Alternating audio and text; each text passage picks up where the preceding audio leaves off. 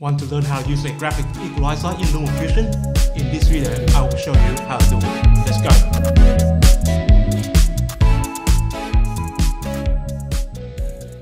First up, I'm going to give you the vocal EQ cheat sheet. Okay, so when you're playing a game, right, you have a cheat sheet, you have a cheat or tricks to finish a game.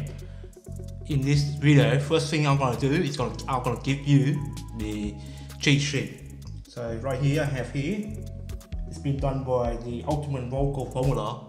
Okay, the website's not available anymore. Okay, so I grabbed this from the internet. Okay, so you can see. Take a screenshot of it. Okay, so you have your own record. Okay, but get it from those guys right there. Ultimate vocal formula. Okay, so we base on our EQ based on this. So we have demystify what is graphic equalizer. Okay, so with our human voice, right, there's from 0 right here to 20,000 hertz. Okay, that's our roughly what is our human, okay, what we can hear. Okay, with like animals like dogs, right, they can hear much higher pitch. Okay, but for us, 0 to 20,000 is that's our limit. Let's get back to Lumafusion right now. So right now, this one I have done EQ already. So double tap on it. Show you the graphic equalizer. So that's the from 0 on this side here, right here, to 20,000 kilohertz. Okay. On this side here, around here, that is from 160 to 200, 220.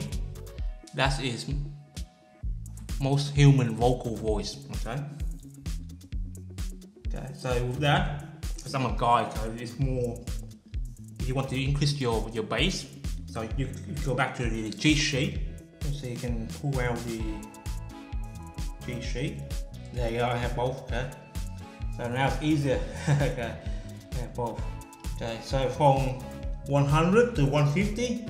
Okay. You want to add warmth and fullness. Okay. As a male voice, that's what you want to do, right?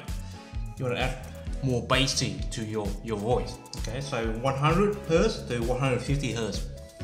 Okay. So that's what I do with this EQ right here.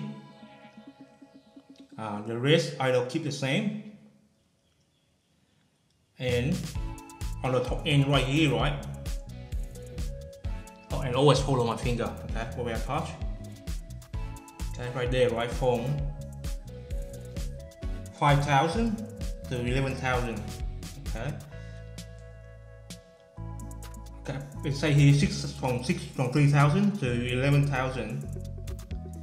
That's your treble. Okay, so I'll try to increase that, but not too much. Okay, otherwise you change your voice so much. At the bottom here, right here, right, no one gonna hear you that kind of a voice. So you just don't cue it off straight away, but you roll it off. So that's what I did with this EQ here. So let's have a listen before and after. So this before, right? Let's have a look. I'm gonna turn off the turn it off right there. Graphic equalizer, turn it off so you know before and after. Yes, my friend, get this program, learn it in one day. Okay, I have lots to. So now I turn on the EQ. For beginner, so learn it, and you know that, hey, I don't need to go to. Can I explain that again? The answer is absolutely yes, my friend. Get this program, learn it in one day. Okay, I have lots of tutorial for beginner, so much better. Okay, it's more clearer. The other one is still more nasal and stuff like that. Okay, so that's how you do EQ to make it better, make your sounds a little bit better. Okay, but you don't want to change your voice, your vocal completely. Okay, you still want to keep it natural, but just enhance it a little bit. That's what you use EQ for. So you go back to this one, okay? So you want to add warmth and fullness, okay? So you increase the high end, and where it's basic for a guy. Okay, so 100 Hz to 150, increase it a little bit, present, and open up a little bit of on the high end treble. Okay, that's what you gotta do, and don't try to manipulate too much. Okay, otherwise you're gonna change your voice.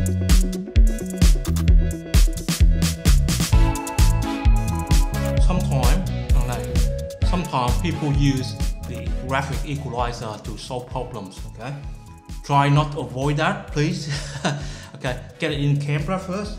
Okay, see, usually there's wind noise, right? That's why you have the fur here. Okay, the wind fur in your microphone, or you go outside with your shotgun, there's a big dead cat. Okay, so there's no wind noise. Okay, if you record in an indoor environment, okay, air conditioner, fan, turn it off. But sometimes you can't do it. That's why you use your EQ. So with that, right, the bass here, okay, this level here, you roll it off, okay, and usually those are the low end. It should be fixed. You should fix it. Okay, so you roll it off. That kind of noise is not too much prominence in your audio. Okay, so roll it off, and that should fix the problem. Similar to the high end as well. That's when you roll it off, and you get that. But sometimes you get this kind of hiss in your recording. Okay, that's where you have to go through all the settings. You go up and down like that to know which range is affected by that kind of hiss. Okay, so you're sweeping up and down like that. Okay, so you know which one is affected, and you adjust. You lower down, or you lower down. Usually, to fix problem, you gotta lower that frequency down. Okay, so that's how you fix problems. You go one by one. You listen to it. Make sure you have your headphone on. Then you sweep. Just go up, go down, go all the way down, all the way up to hear if the hiss is prominent in that frequency range. And if you found it, you just lower it down. Okay, and this is fixed, not completely, but it should help a little bit. It should help a lot actually. That's how you fix some kind of hiss, bass sound. You do that sweeping, but there's no secret formula. Okay, each sound is different, so you gotta do manually, unfortunately. But there's program there. I haven't checked it out yet, but that's how you fix it.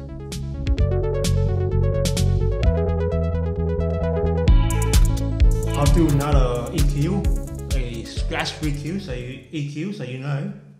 Okay, so playing EQ right now. Learn it, and you know that, hey, I don't need to go to. The answer is absolutely yes, my friend. Get this program, learn it in one day. Okay, I have lots of tutorial for beginner, so learn it, and you know that, hey, I don't need to go to. The answer is absolutely yes, my friend. Get this program, learn it in one day. Okay, I have lots of tutorial for beginner, so learn it, and you know that, hey, I don't need to go to. The answer is. That's how you do. Okay, you just slowly make your sounds better. Okay, is it better? Then double check. Okay, so this is before. Absolutely yes, my friend. Get this program, learn it in one day. Okay, now it's after. This program, learn it in one day. Okay, I have lots of tutorial for beginner. So before it was quite nasal, okay, because I was using this microphone right here on my shoulder. Okay, it's a lavalier mic. Okay, so usually that's what give you. It's more like a nasal kind of feelings. Okay, so that's what you do. You try to fix a bad microphone, not bad, but make it better. This one is alright. Okay, but you want to make. Usually with most lavalier microphone, right? It's usually very jesty. Okay, it's stuck on you. So you not like the one that I have right here, which is a shotgun microphone, and that should help with your. It's a better microphone for overall vocal, but for a lovely mic like this, which I have as a backup, you should have a backup always when you do your recording. It's a redundancy recording always with audio, okay? And what you found was, it's kind of like nasal Z, okay? So it's in somewhere in the nose somewhere. Then it sounds like that, it sounds like that, okay? It sounds like that. So that's why you use EQ to fix it, okay?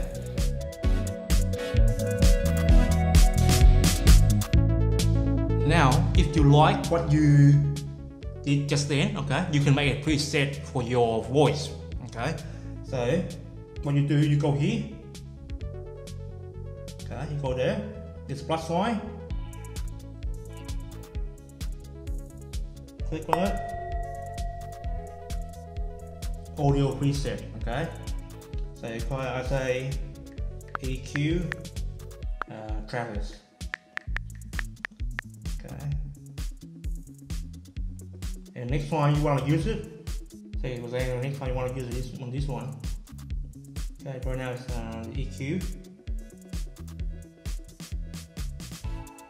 It's nothing, right? But you can add your own EQ right here. Go to the star.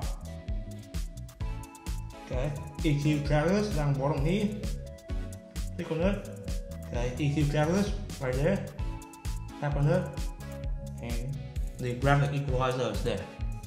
So that's how easy it is to do a preset. So it saves a lot of time. Okay, when you do this kind of thing. Okay.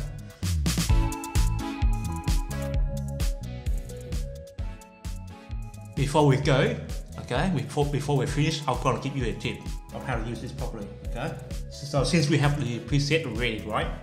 So before you do all your cutting, right? So all this cutting has been done. So you want to make an EQ adjustment to each clip. It's gonna take a lot of time. What you do is, okay, right now, Lumafusion doesn't have adjustment on the track.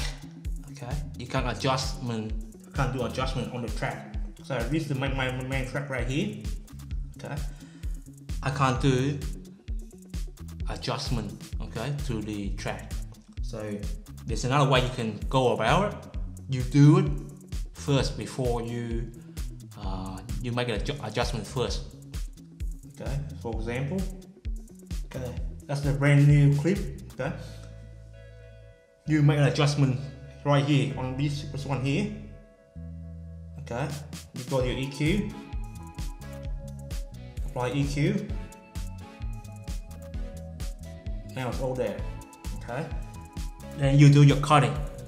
Okay, but it only works when for your a talking head like this. Okay, it doesn't work when you have a lot of clips and you put together. That's where you have to do clip by clip, unfortunately. Okay, my name is Travis Chow. Please consider subscribing to my channel if you find the video useful for you. Also, check out my playlist. There's a lot of great content there for you. I'll see you next time with another video. Bye.